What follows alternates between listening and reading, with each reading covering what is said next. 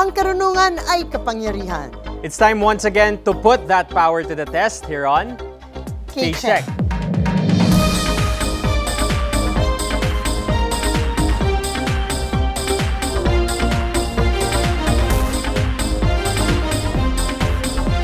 Hello everyone, ako po si Attorney Gabby Concepcion. At ako naman si Jules Giang and this is K-Check. Dito sinisiguro naming may challenge para sa bawat contestant at viewer at laging may bagong natututunan habang pinagdadaanan ang challenge na yan. Kaya naman stick with us until the final week of this exciting competition to find out who our next K-Check champion will be. Ang apat nating daily winners ang dadaan sa ating Karunungan Check sa araw na to. Stephen is a fourth-year education student of UP Diliman majoring in physics education. He loves spending time socializing, watching movies and series, and engaging in physical activities. He also enjoys trying out new places to eat near the campus. Jam is a geodetic engineering student from UP Diliman hailing from Butuan City, Agusan del Norte. She sings in a band and in a choir. Her hobbies including watching TV series, singing, and traveling. She aims to become a volcanologist or a seismologist someday. Si Jed is a trans non-binary visual artist studying in UE Caloocan who is interested in making character designs.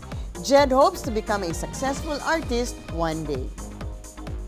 Last but not least, Jelly is a geography student of UP Diliman. She loves reading transformative works during her free time.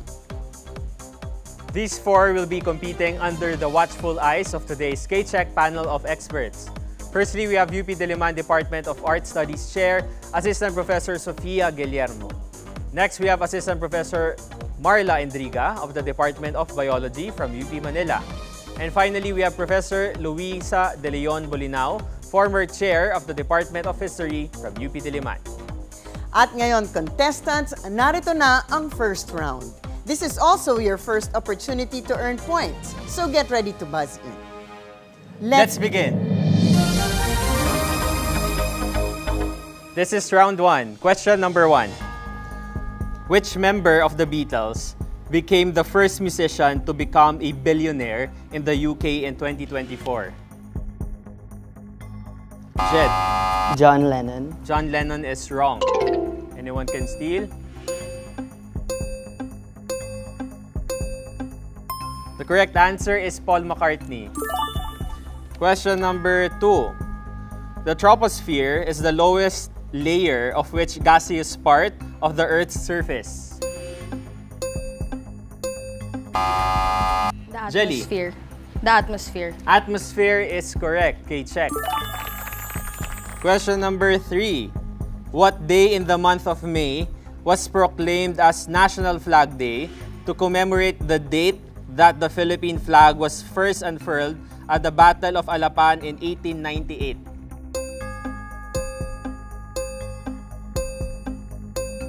Stephen. May 9. May 9 is wrong. Anyone can steal? Jam. May 14. May 14th is wrong. Pwede pang manghula. The correct answer is May 28. Question number 4. Someone with alopecia suffers the loss of what growth of the body? Hair. Hair is correct. Okay, check. Question number 5. A backboard that measures 42 inches by 72 inches is used in what sport? Jelly. Basketball. Basketball is correct. Okay, check. Question number 6. In the AFP, what rank falls between colonel and major general? Jam. Lieutenant. Lieutenant is wrong. Anyone can steal? Stephen. Lieutenant Colonel. Lieutenant Colonel is wrong. Jelly. General. General is wrong. Jed? The correct answer is Brigadier General. Question number 7. In what province can you find Mount Samat National Shrine?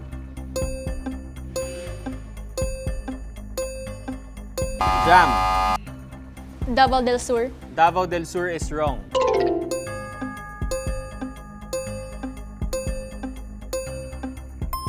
The correct answer is Bataan. It's Mount Samat, not Samal, and it's an island. Question number 8. In mental math, what number is 1/2 the sum of 68 and 88?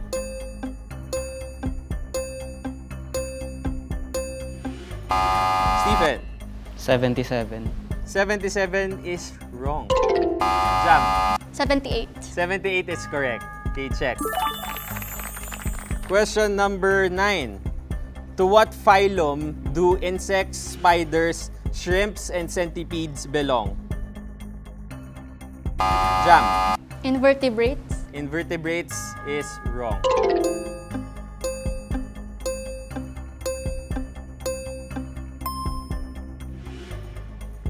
Hindi umabot, Jed. Pasensya na. The correct answer is arthropoda or arthropods.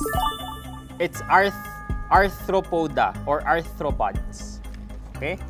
Question number 10. The Battle of Plassey was a decisive victory of the British over the Viceroy of Bengal and his allies in 1757. In what country did this historic battle happen?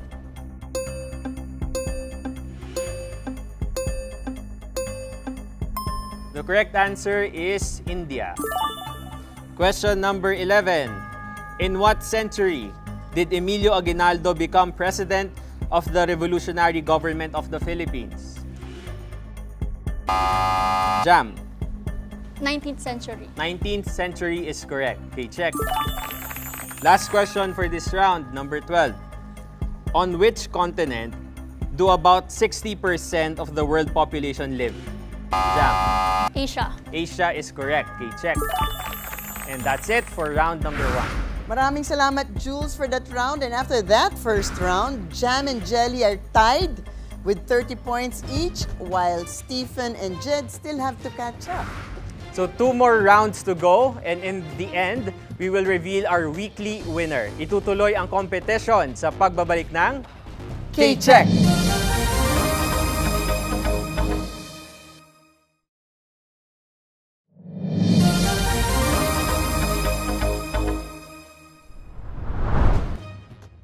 At tuloy pa rin ang ating Karunungan Check. Points recap tayo. In the lead, sina Jam at Jelly, tied sila with 30 points. And sina Stephen at Jed naman ay hahabol pa. And now it's time for round 2, contestants. Remember, there is a twist in this round. Each correct answer is worth 20 points, but you lose 10 points if you answer incorrectly. So good luck. Let's begin. This is round 2. Question number 1, contestants. Which singer won the Best New Artist trophy at the 2019 Grammy Awards after... Yes, Jed? Billie Eilish. You are probably a fan. After being the first music artist born in the 21st century to release a #1 song, which is Bad Guy. Of course, everyone knows, and of course, Jed knows that the correct answer is Billie Eilish. K-Check. Question number 2. Who has received a total of 7 Academy Award nominations for Best Actor and Best Supporting Actor, including those for Glory, Malcolm X, Training Day, and Flight?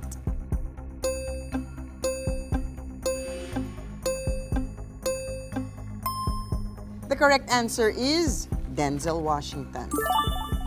Question number 3.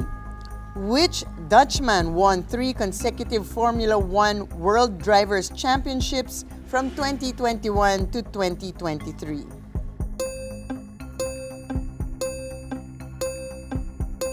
Yes, Jelly. Si Leclerc po. Charles Leclerc. The answer is incorrect.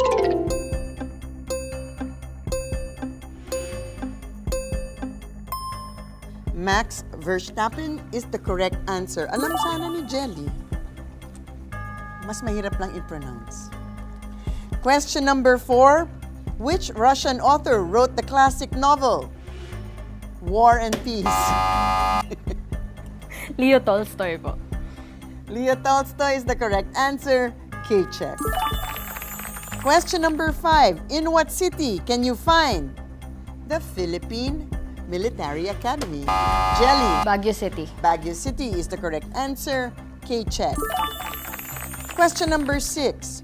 What term for a nymph or lesser goddess in Philippine mythology was given to the Philippine microsatellite deployed into orbit from the International Space Station in 2016?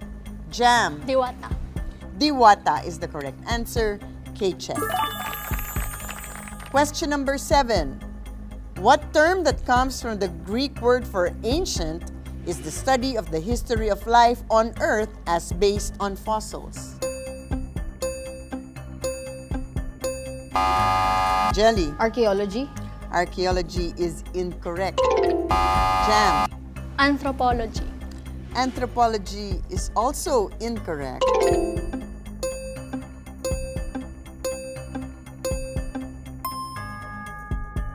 Masyadong nag-uunahan tong si Jam at saka si Jelly.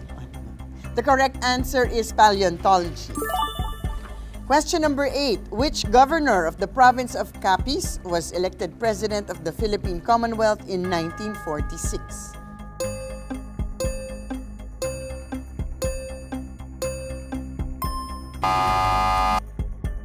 I'm sorry, but you buzzed too late, Jelly, but the correct answer is Manuel Rojas. Question number 9. Encephalitis is the inflammation of what body organ or its active tissues? Jelly. The brain is the correct answer. K-check. Question number 10. Which British composer became famous for his musicals The Phantom of the Opera, Jesus Christ Superstar, Jesus Christ Superstar, and School of Rock? Jam. Lin-Manuel Miranda. Parang masyadong late na pinanganak. The answer is incorrect.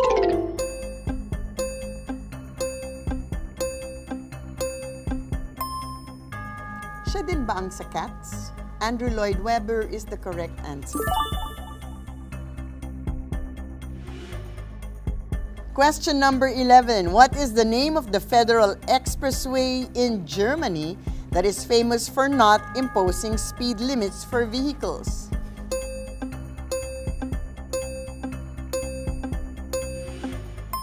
The correct answer is the Autobahn. Question number 12 and the last question for this round. In astronomy, what do you call a dark, planet-sized region that appears on the surface of the sun created by powerful magnetic fields? Jam. Black spot. Black spot is incorrect. Sunspot. Sunspot is the correct answer. K-check. And that's it for our second round. Maraming salamat, Attorney Gabby, for that round. Kamustahin naman natin ang ranking ng ating mga contestants. Nangunguna si Jelly with 90 points, followed by Jam and Jed tied with 20 points each. At si Stephen naman pwede pang humabol sa susunod nating round. Yan ang ultimate pagalingan round. Sa pagbabalik ng K-Check!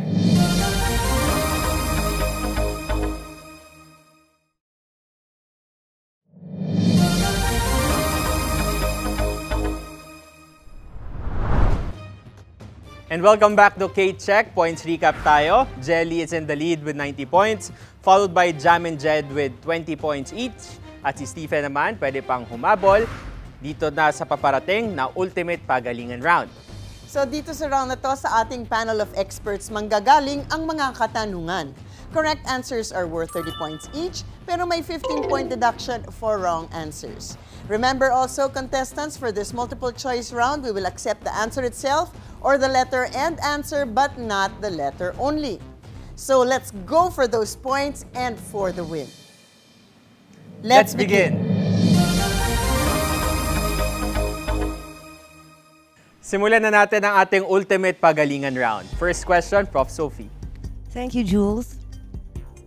In the mid-15th century, the early Renaissance painter Sandro Botticelli painted The Birth of Venus, which depicted Venus standing on a column, B, pedestal. Jelly. Clam po. Sorry, mali po. Okay, let me finish with the options. A. Column, B. Pedestal, C. Cloud, D. Scallop, E. Field of flowers. D. Scallops. Scallop is correct. Okay, check. Next question, Prof. Marla. Science. Which of the following genetic techniques is used to diagnose genetic disorders before birth? A. Genetic counseling, B. Newborn screening, C. Amniocentesis, D. Genetic engineering, E. Polymerase chain reaction. Jen. Newborn screening po. Mali.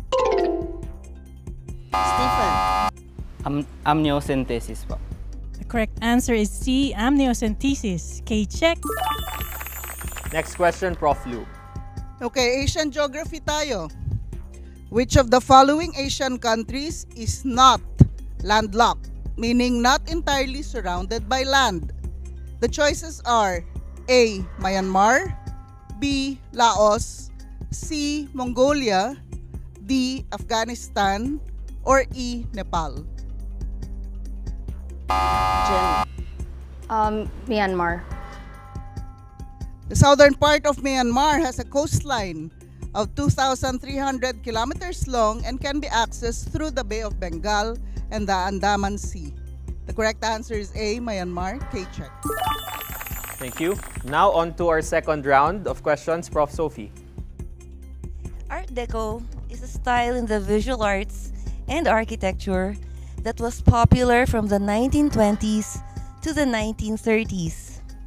It is characterized by geometric shapes, non-Western motifs, and stylized figures.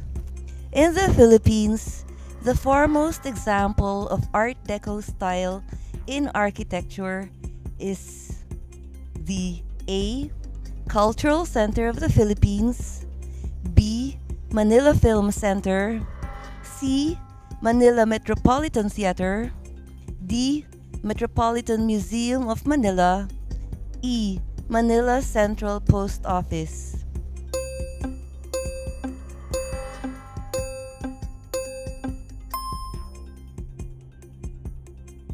Okay. The Manila Metropolitan Theater at Plaza Lawton was designed by architect Juan M. Arellano in 1931. It is considered a national cultural treasure. Okay? You should pay it a visit. It was just renovated in 2021, I'm sorry. Yes. 2020. Thank you. Prof. Marla. Which hormone is known as the stress hormone? Jam. Cortisol. Let me read the choices. A. Dopamine, B. Serotonin, C. Oxytocin, D. Adrenaline, E. Cortisol. Marami ba kayo nito ngayon? Correct answer is E. Cortisol. Okay, check. Prof. Lu.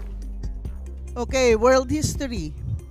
The founder of the Nobel Prize, Alfred Nobel, was a citizen of which country? A. Switzerland, B. Sweden, C. Germany, D. Austria, E. Hungary.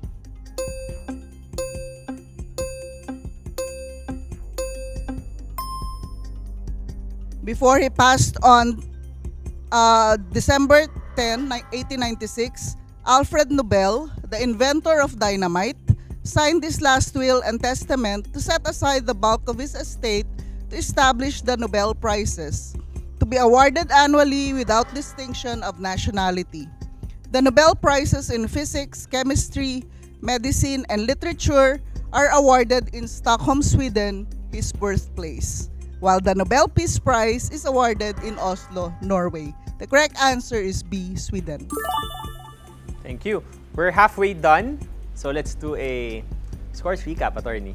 Well, after that first half, Jelly is still in the lead with 90 points, followed by Jed and Jam, who are tied in second place with 50 points each, and followed by Stephen with 30. So we still have 180 points for the last two rounds. Simulan na natin. Prof. Sophie. Thank you. In art and culture, the impulse to fill a space with detail and content, leaving as little perceived emptiness as possible, is called A. Agoraphobia, B. Minimalism, C. Abstract expressionism, D. Baroque, E. Horror vacui.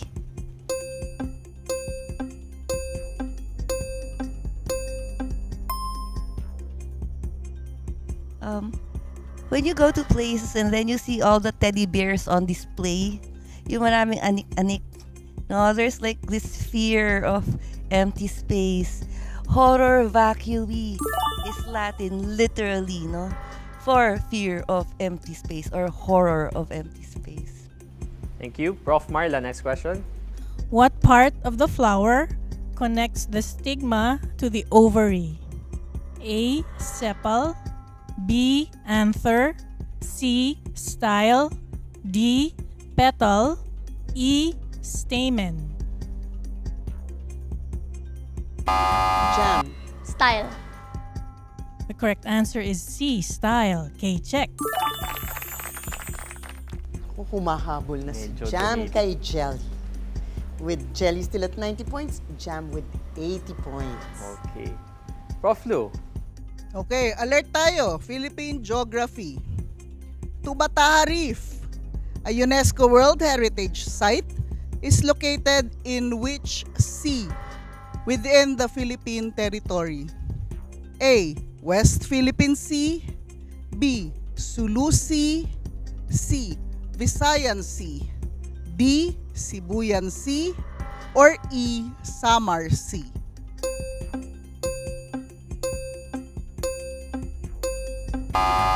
Stephen. Sulusi. The Tubataha Natural Park is a protected area of the Philippines located in the middle of the Sulu Sea. It is home to more than 1,200 marine species, including seagrasses and algae, corals, sharks, rays, fishes, sea turtles, seabirds, and marine mammals. The correct answer is B. Sulu Sea. K-check. Now we're off to our last round. Yes, but after that third round, Jelly is in first place with 90 points, followed by Jam with 80. Stephen is now in third place with 60 points, and Jed with 50. Ang dami pa pwede mangyari dahil meron pang 90 points 90 left points, correct. for this last round. Prof. Sophie, go ahead. Okay, so this one's for those with active imaginations. The tendency to perceive the man in the moon, images in the clouds, or faces in food, for example, seeing Elvis on a piece of toast, is called A. A miracle, B. Projection, C. Parallax error, D. Deja vu, E. Pareidolia.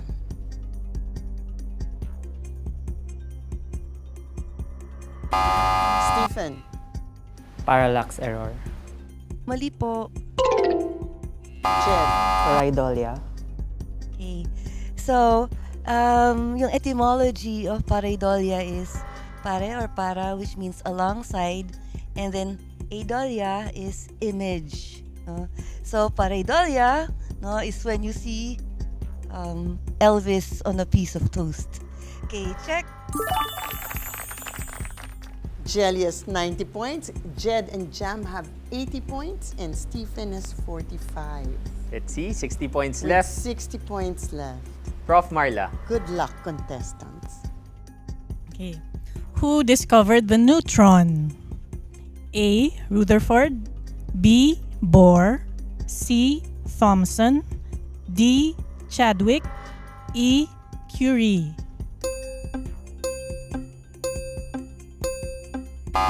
Jam. B. Bohr.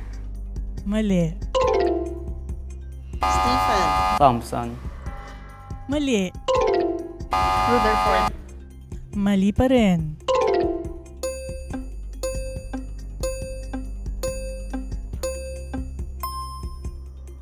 The correct answer is D, Chadwick. I guess mag-scores recap tayo ni attorney.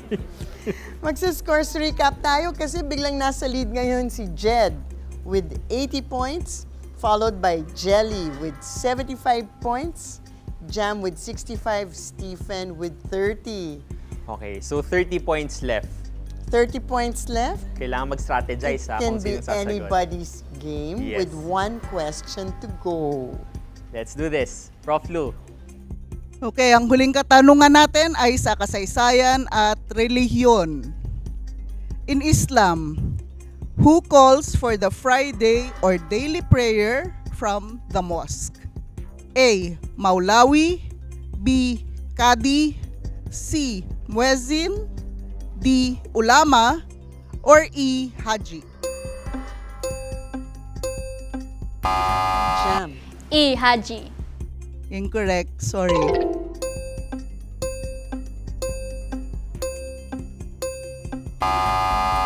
Stephen. B. Kadi. No, sorry, mali po.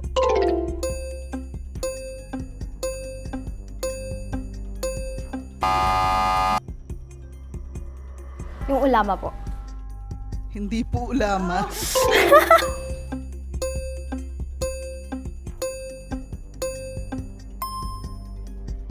The muezzin is the official who proclaims the call to prayer on Friday for the public worship and the calls to daily prayer 5 times a day. The correct answer is C, muezzin.